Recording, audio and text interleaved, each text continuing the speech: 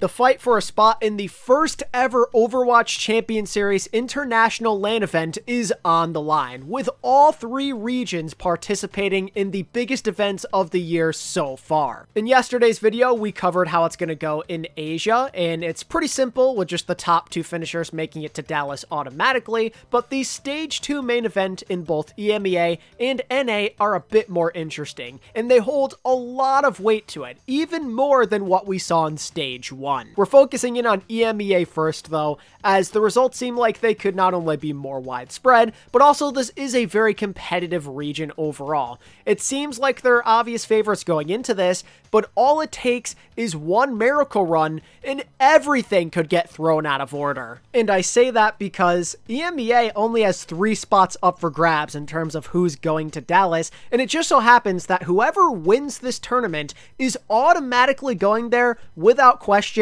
regardless of how many circuit points they have, which is ultimately the thing that decides who qualifies for these big events. To give you a better idea, here's currently what the EMEA standings look like. Twisted Minds, ENCE, and Space Station occupy the top 3. They would be the ones going to Dallas if it started today. But Space Station, for example, thanks to their shortcomings in Stage 1, do not have a super comfortable lead by any means. If they fail to get top 4 in this tournament, and they get kicked out in like that 5-6 place, let's say, then suddenly, if a team like Peps play extraordinarily well, they're a team on the rise, they could be the ones that get into the top 3 over Space Station. There's no guarantees. It probably shouldn't be an issue. We know who should be the best teams, but the group stage for both regions so far have held a lot of surprising results. And if that wackiness carries on into the main event here, well, we just might end up being very surprised. Let's dive right into this. There's a lot of exciting stuff to cover. First things first, just some general info for more of the casual viewers who want to understand everything. Basically, Stage 2 is going to work the exact same way as Stage 1. 8-team double elim bracket over the next 4 days or so, going from April 25th through April 28th. They're going to be playing on the most recent patch of the game, but again, I must reiterate that Venture will not be available for play. We will not see them until Dallas at the earliest, if they're even good enough to be a part of a pro composition to begin with. Oh, and just because I really care about y'all, I wanted to bring this up. Didn't know about it in the previous stage, but for day 1 of this tournament, not all of the games will be broadcasted live on the official Overwatch esports channel. So if there's a certain game you're looking for that's not live, you may still be able to catch it. Check out either the Bad Patchy Mari League channel and our OBS Sojourn. They're both great resources. When it comes down to this bracket and our participants, the 8 teams to make it out of the groups are as follows. We have Space Station, Peps, Peace and Love, Diempero, ENCE, Super Shy, Twisted Minds, and Aw Yeah. Here's a brief breakdown of how the groups went so you get a better idea of how you should be feeling about these teams overall. In Group A, we'd see Space Station and Super Shy prevail. Space Station looked very, very good compared to an iffy Stage 1 beforehand. They were dominant in the Swiss, they were dominant in the groups, they look ready to go. This is a supercharged, confident team that are in their element, and they seem like they have this Orisa comp down now. They even throw a little bit of Ryan into the mix as well. They seem comfortable. They seem happy. They have a better grip on things now. And I think with how they're playing, they could very easily end up winning this tournament. They have been the most consistent, even beating Twisted Minds and ENCE during the Swiss stage beforehand. It's been a while since we've seen them play, and you never know when a meltdown is going to happen, but they're in a great place right now. That much is certain. But joining them out of Group A was surprisingly Super Shy, a team that showed a lot of potential, a lot of flashes during the Stage 1 Swiss stage. Once again, let me reiterate that they took a map and had a close series against Twisted Minds, who would go on to win that stage. And here, they would show even more improvement by knocking out alexyOWL, taking their place by beating them in a close 5-map series. It was a shocker for sure, but they earned it. They looked quite good out there. This team stuck together, they added in a couple of new players, and they worked hard at it. And I think because of that experience they gained, and the fact that alexyOWL were maybe a bit on the downward trend as they're figuring out their tank situation, that they were able to fully take advantage and be the better team in that series. And it'll be interesting as underdogs to see if they can take it a step further now in that lower bracket. In Group B, we'd see ENCE and Team Peps prevail, and they were the major storylines to pay attention to in this one. Sheer Cold and One Man Army stood no chance. It was these guys all the way. They played a super intense matchup in their groups where we almost saw Peps defeat ENCE and make it out as the top seed in Group B. They got so close, just out of nowhere, showing some incredible skill, showing great improvement compared to the previous stage. They added in a couple of new pieces, and it really benefited them. Exodial Tread and Level 1 Crook all joined this squad during the brief off-season period, and oh my goodness, they look so much better with these players in the game, all making significant contributions towards their success and having a competitive series against ENCE. And a lot of people have been asking, were ENCE off their game? Were they choking? In my opinion, the answer is no. Peps genuinely looked good out there. They looked like a solid team that is worthy of being in this tournament, that is worthy of potentially going on a deep run as a dark horse team that you don't want to run into. Not only are the new pieces benefiting them and they're working well with the old ones, but also they just feel more confident when you watch them now. They look aggressive. They're not going to back down. And as an underdog, that's the mentality you have to have. You can't be scared of these big teams just because they're better. And Peps showed absolutely no backing down. I'm telling you, with the talent they have on this team and some of the stuff they figured out, don't be surprised if they sneak into that top 4, if not even better. Just the fact that they made it to a map 5 with ENCE alone is enough proof of that. On the side of ENCE, maybe you could say it's a cause for concern that they played a team that isn't Twisted Minds or Space Station in a close series this early on in the groups. But honestly, again, a lot of respect goes to Peps first and foremost, but also sometimes getting that scare out early can really help calm your nerves for a big event like this. It only makes you stronger. They're still the same team. They have Chase as well. Maybe they choose to incorporate him. Maybe they don't, but they should be strong if they just stick to their tried and true, like we saw in that Pep series. If they stick to what they know, let Kevster cook on the Tracer, they should still be a threat and very capable of being first place. In Group C, we'd see Twisted Minds and Diempero get out. Really not much of a competition for Twisted Minds. No team that really stacks up to them over there in Group C. No scares. They looked okay out there. But what was interesting about how they played is that they are not very interested in playing that Orisa composition. They're still all in on the Mauga comp in the Symmetra. That's just what they know. That's what they're comfortable with. That's what Twisted Minds does. They have their own style of play that they think works, that best suits them, and so far it has done okay for them, but I'm interested to see how that will translate when they play some of these top dogs, like ENCE and Space Station potentially later down the line. Is this style still going to work? Is it going to confuse them? Or are they going to fall behind as the meta slowly but surely moves away from them? Their strengths that comes with this, as it's hard to prepare for them. We've seen what they can do on the fly. They really make things unexpected and confusing with their choices at times. They're excellent at adjusting to an opponent. I will give them that much. But oh man, this is probably going to be their biggest challenge yet.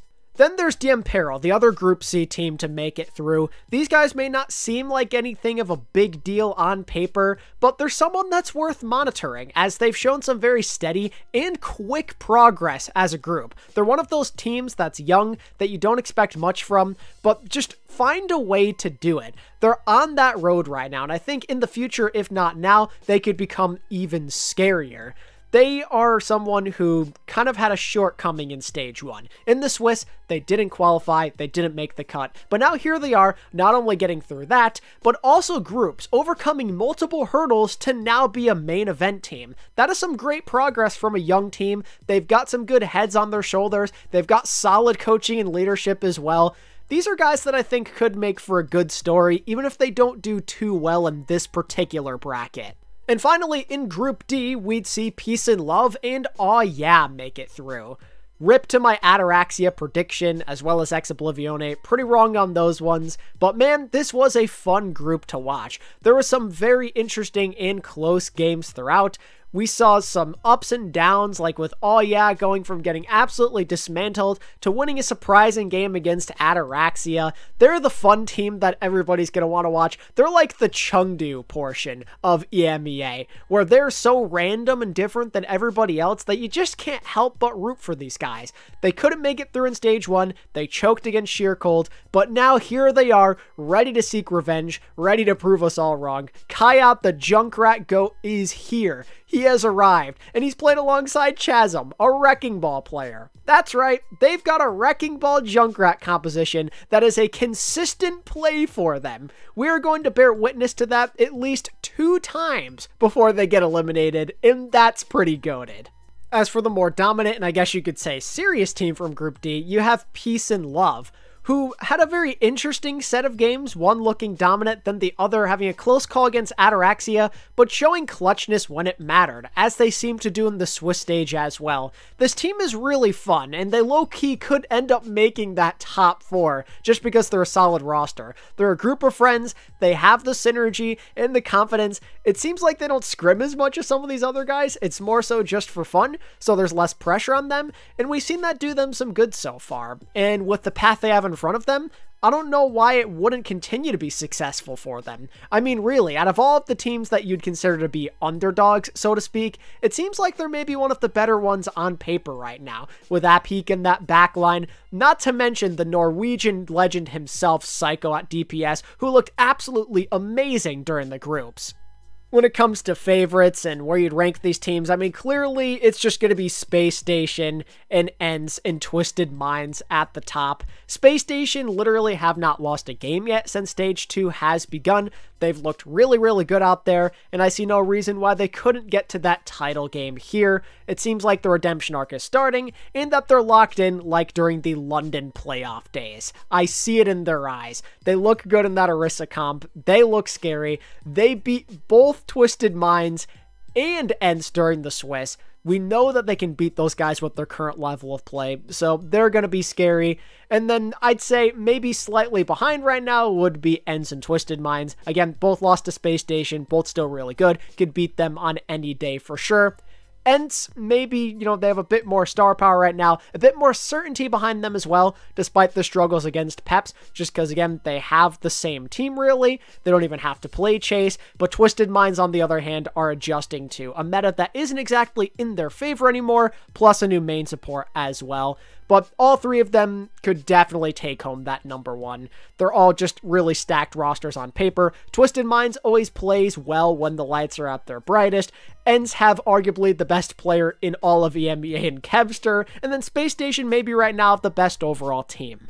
I don't think any of the other teams would win. It doesn't seem likely. I mean, maybe there's an outside shot that Peps could elevate to a crazy level, but they have to at least beat one of these teams first to truly get to that tier. So I'd say most people would argue that they're going to be a tier below, maybe alongside Peace and Love. This is what my general power rankings look like right now. Again, I've established the top 3. Honestly, you could put them in any order, but I think that Space Station have got to be on top based off of the results that we've seen so far in Stage 2.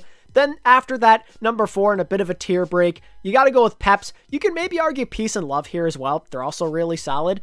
But what I like about Peps is that their stocks are just heavily on the rise after that game against ENCE. I feel like it's a no-brainer to put them at least into that top 5 with how good they look right now. Maybe they were just having a good week. Maybe I'm very wrong about these guys, but my confidence is super duper high right now. Then I'd say Peace and Love 5, also a pretty good threat to maybe get into that top 4, and then it's kind of everybody else. Honestly, though, that 4th array could basically go any way. Maybe aside from OWCS, maybe I'm not giving them enough credit, but it seems like if any of those guys were to meet against each other, it could result in some close games, and maybe one of them go on a miracle run and possibly pull off an upset against the big 3. I'm looking at you, Peps, and Peace and Love in particular, though. And this is kind of how my bracket looks while we're on the topic of it. In the end, I am just going to pick Space Station to win. I like where they're at as a team right now. I think they've got a good read on this meta. I think they're finally confident, unlike what we maybe saw in Stage 1, where there were some rumblings and some tough games against Oblivione. They've cleared all of that. They've proven they can compete with the top dogs now. They are the team to beat, and I think they're going to take it home. I wouldn't be surprised if they don't, but I think bare minimum they're going to get to that final barring a massive choke. And the team they beat in that final is Twisted Minds. Maybe a surprise because I've been very doubtful and skeptical of them, but knowing them, they'll find a way to do it. They've been the most relevant team in EMEA literally for like 2 years at this point, and whenever the lights are at their brightest, they just play better. It's like they have a buff. They're so clutch. They all have that clutch gene.